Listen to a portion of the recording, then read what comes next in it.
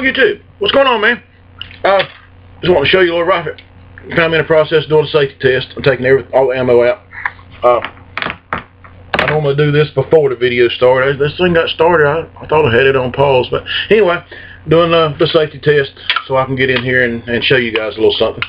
I takes everything out of the chamber and there's nothing up here in the barrel, and it's all clean down through there.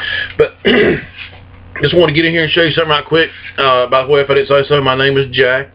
Hi, how y'all doing? Appreciate you watching. AK. Why do I keep wanting to say AK? This is a SKS. Okay, this is one that my boys gave me a few years ago. Nice paint job, though. Yeah, I've done that myself a couple years ago. Didn't think much of it when I first done it. It's gonna cover it back up, but then after I looked at it a couple of days, it kind of started growing on me. I was gonna turn this thing upside down so you can see the other side. SKS. This is my new deer hunting rifle. This is what I've been using. Flashlight, look at there. Right there on top of the barrel. Oh, no, it ain't. Turn this thing back over. It's on the bottom of the barrel, just like that, see? Yeah, it works. We've been no good if it didn't work. Whoa, where'd y'all go? Oh, there you are. Alright. The little flashlight on the end of it. The only reason it's on there, it helps me get in and out of the woods before sunrise and after sundown. It helps me get in and out of the woods. You know how woods are sometimes. You stumble over a rock or a stump or even a vine. You don't. So that's why I got it on there, so I don't stumble. I'm kind of old, clumsy, you know. My mom don't admit it, but I think I was dropped when I was a kid. You know, my mind just. Anyway, I kind of wonder. Y'all ever wondered around once in a while? Your mind just won't stay on one subject, and you just, oh, it's called attention. Anyway. AK. There I go with AK again. Somebody. SKS, folks. Yeah. Nice homemade paint job on it. I use it for deer hunting. I've used it the last couple of years. Works really great for deer hunting. Just wanted to throw that in there, show it to you. Something else I wanted to mention right quick. I don't know if you guys mess with them or not, but the little snap caps. You know, you put it in the barrel, and you can fire it, and it releases the firing pin, and the firing pin hits that little dot on the back right there. You can see it right there. You can see where this has been hit a couple times. This is for a 7.62 point by 3.9. That's what shoots in this thing right here. I won't get that finger up.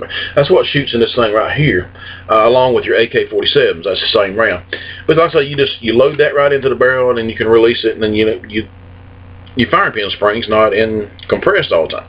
So I like to use those. If you don't use them, you might want to think about it. It keeps that spring from losing any of its tension. But I just wanted to show it real quick. This here's got the side mounted scope mount on it.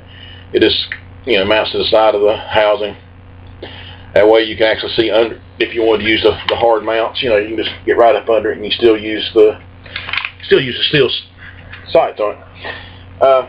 Just want to throw that in there. That's what I've been using the last couple of years for deer hunting. Like I said, around here, about 100 yards. It's about where you. Oh, I kicked my dog. I'm gonna give her a little petting so she won't think I'm mad at her. Now there is a place on the back. You can get up to about 180 yard shot. I've got a son that goes back there a good bit. That's where he likes to go. And he's killed two back there at about 170 yards using a 270. So, but most places where I hunt, my stands and stuff, I have probably anywhere from 0 out to 30, 40 yards probably. So, any one of the stands I get into, that's about the maximum shot I can get. That SKS works great. No problem whatsoever. Another thing I want to show you real quick, it's nothing fancy. It's just something I converted. I don't know what you say, converted or what you say. I changed stock on it. Okay, it's a Ruger 1022, and you guys know what a Ruger 1022 is. It's basically simple, very, very good little 22 rifles. They're very common. You say 1022, most everybody in the world that knows anything about guns knows what a 1022 Ruger is. Well, I changed stock out on this thing because I wanted something a little different. You know how I am. I'm telling you folks, I'm different. Okay. Oh, don't tell my granddaughter because this is her gun, and she hasn't shot it in a pretty good while. And I want to do a conversion. I had this one handy, and so I'm gonna try to get her another one and replace the one that she had. So don't tell my granddaughter about it. Okay. Ruger 1022. I added a muzzle brake to the end of it, just to give it a little character out there on the end. And then I put this tactical stock. Actually, this is a Tamco. Actually, I had bought a couple of raffle tickets. Oh, real quick while I'm thinking about it, let me show you this thing. It's not loaded. I even got the clip out of it. So, got the standard clip right there. And I got some long clips. I got some 30-round clips for this thing. Oh, right back to what I was talking about. Attention. I have a problem with attention stuff. Focus. Yeah. Tamco. I had actually bought some raffle tickets. This was third prize for the raffle.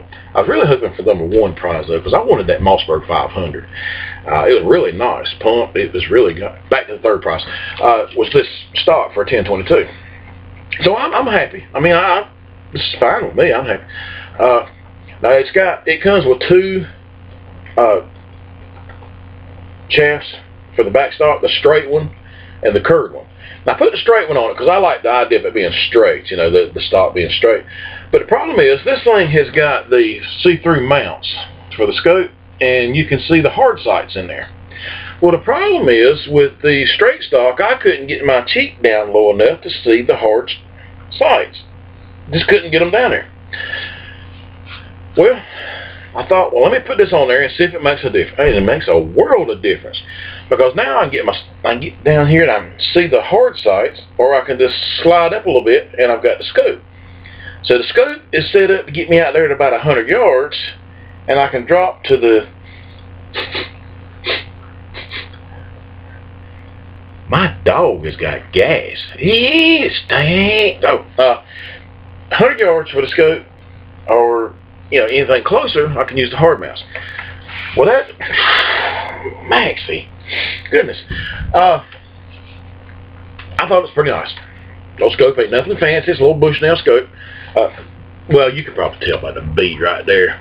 So I started using that finger, but I'm not gonna do that finger right there. So that's a B. It's backwards. I know. I still ain't figured out how to turn this web count around where everything's the way it's supposed to be. Everything's backwards. But anyway, the B right there stands for Bushnell. But I'm gonna turn this thing around right here like this, and you can see, even though it's backwards, you can see it says Bushnell right there. Really nice stock. Tamco has done a pretty good job with this.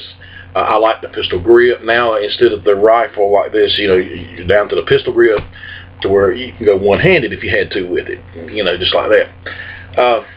Nice little Bushnell pistol grip. It's got the drop stock. It's got the adjustable stock. That is nice. That works for little short people like me, or big people where you can pull it out. Anyway, it makes it a little more adjustable. You got the top rail that goes across the top where you can add little toys if you want to. And yeah, the first thought is, you put something here, you can't see through the scope because you can get the little mounts that goes on here. It throws things at a 45-degree angle off the sides. And then you can mount flashlights up here if you wanted to, or whatever. And then down here on the bottom, you got your slick forearm, or it's actually rigid, but you can actually pull this lock release, and it comes off. And I'm not going to take it all the way off, but you can see right there, get it turned right, you got a bottom rail. So you can hang flashlights, lasers, whatever you want to off the bottom if you wanted to. But I kind of like it with the cover on it. Gives a good smooth. And it's still rigid. You can see right there, rigid. But it gives you a good forearm grip to get a hold of this thing. You want something you can hold on to. All right. Now, it's got the mounts on the side. You can hook right here. Hook a sling to it. It's also got your sling mount at the bottom down here. You sure? Yeah, now you can see it. So it's really a good Tamco stock. It's a conversion kit. Ruger 1022. Like I said, don't tell my granddaughter I got to get something to replace hers, so she won't know what I've done. All right, that's all I'm gonna do on this one. I'm gonna get on out of here because ain't no sense in taking up your time. You probably need to get up off that couch or that little office chair, wherever you at, and go out and mow grass like I need to. I need to mow grass. I need to be out there on the lawnmower mowing grass right. I'm not going to tell my wife that. I'm just going to tell her I'll get gas and I'll mow it tomorrow. Anyway, God bless.